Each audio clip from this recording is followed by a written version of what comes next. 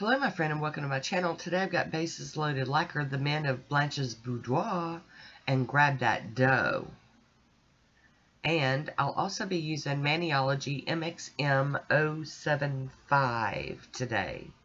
I've started off with Nailtiques Formula 2, and I'll be using Bases Loaded Lacquer Shutout as my base to make these colors, pop when I do the gradient. Yes folks, we're doing a gradient today. Now this is my brand new bottle of Shutout.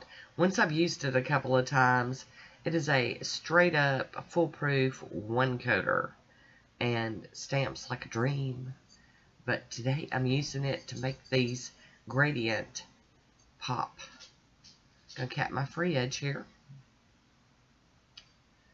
And I'm gonna do a little bit of cleanup because I don't like doing it later. I like doing it, kind of on the front end.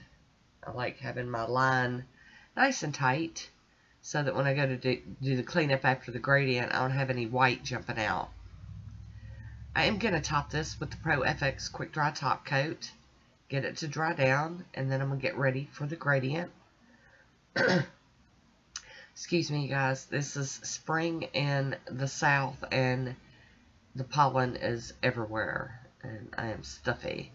So I'm going to be applying my latex. I normally don't show this step because I kind of feel like it's silly to. But, some people might not have ever done nail art like this and don't even know about this latex trick for keeping things clean. And I'm just going around the nail. I'm not like going all the way around the finger and everything because I know the gradient's going to stay on top for the most part. My nails are a little bit longer now, and if they were short, then I would have to do the tip of my finger also in the latex. Alright. I'll be using Bases Loaded Lacquer, the men of Blanches Boudoir. This is from the sugar or candy coated cheesecake collection, and this is Grab That Dough. And I'm just, I'd gotten them all in, and I'm using all of them. Got to use them quick. I was so excited to get them.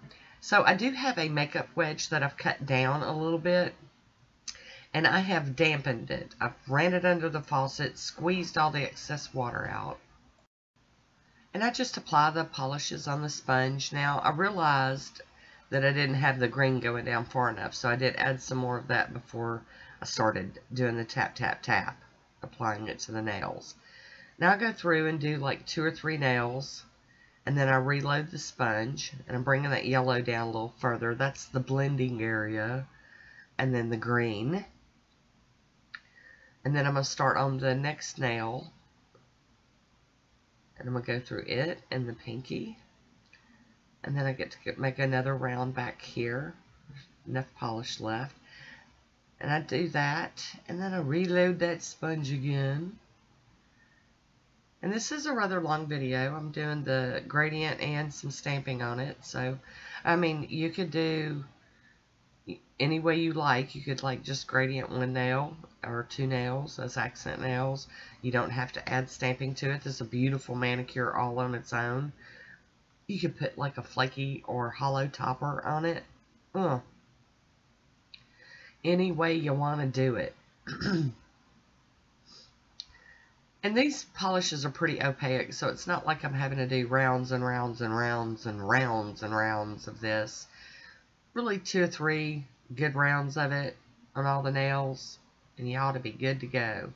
Now I'm trying to get in close to the edges because that's normally where I miss. Got to get in tight on those edges so they've got some of the gradient polish on them too. Excuse me, like I said, it's springtime in the south. Sinuses are jacked. There we go. I'm thinking that looks pretty good. So I'm going to get this latex off. And it's, it's fighting me. It's okay. I'm going to get it off there. It'll just take a second. I might need to investigate different latexes. I don't know. I haven't bought like indie latexes in a long time because I got that big huge tub off of Amazon and I've been using it. But you see I'm having to break out tweezers. It's a mess. I don't know if I'm like putting it on too thick or too thin. Any suggestions would be much appreciated. So now I'm going to hop in with the acetone and my cleanup brush and try to clean this up a little bit better. And it's coming along really well by using that latex. Even though it was a pain, it still makes for much easier cleanup here.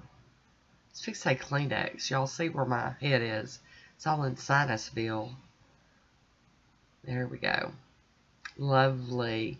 I love doing gradients. I really should do them more often. Much like water marbles. So pretty. And those colors really work well together.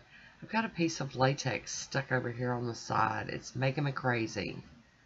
Let's see if I can get it out of there without messing everything up. Nope. I was scared I was going to mess it up with them tweezers. Might just have to top coat it in. I don't know. We're going to top it again with the Pro FX Quick Dry Top Coat. And that's when the gradient like really does the gradient effect. It like just blurs it and blends it all in. Here's a swatch photo of the gradient on its own. Today I'll be using Maniology MXM075. And this was that like books or reading stamping plate set that came. I'm going to use this one today. I like to use my plates before I put them away. That one's, I'm telling you, it's etched so well it's chewing up my stuff. I'll be using On the Black from Bases Loaded Lacquer and my Cube Stamper from Maniology and my H. La Costadora scraper.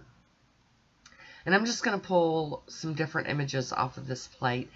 I'm going to try to behave today. We'll see. We'll see if it happens. I'm going to try to do just some nails and not all the nails. We'll see. You never know with me. I'll probably end up doing them all. Can't help myself. But I love that even with the stamped image on it, you can still see that gradient backing it. And it's so pretty like that. I can turn the plate over. Yep, I'm going to probably do them all. And I really was into these inkwells. I just think that they're so cool. I've always loved those. I think that they're really neat. You know, I grew up when people weren't using those. We were using, you know, ballpoint pens or whatever, but I just think that they're cool. So I'm going to put one on one nail facing one way. And then I'm going to do this one facing the other way so that they kind of mirror each other. So the first one went on the index finger and this one's going on the ring finger. And then I'm going to put these books in the middle between them. And they would have looked really cool filled in like doing reversed advanced stamping. But I didn't have time for that. So we're just going with just the straight up stamp today. And I really do like that look. I'm just loving it. And this little clock got my attention. I think that's what this one, yeah, this little clock, like the Alice in Wonderland clock or something. I just thought it was so cute. Adorable. And it fits on that pinky so well. Alright, so we're done. We did do them all. We're going to clean up this stamping plate with some pure acetone. And then wipe over it with the lint-free wipe. And even that gets chewed up a little bit. These plates are etched so well. And you do want really well etched stamping plates. It's frustrating dealing with a plate that's not etched well. I'm going to top these with the smudge-free top coat from Maniology. And then I'm going to top them with the Poshe top coat. A quick mention on the smudge-free top coat. I thought I had like backup bottles. No, y'all. I got into my container and like was out. And I was like scraping the bottom of my polish bottle to do these. So I had to put in an express order with the refill bottles. Got to have that smudge-free top coat.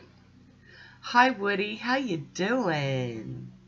So there's my manicure. I hope you enjoyed this one. Leave me a comment down below. I want to thank you for watching. Until next time, be good to yourself.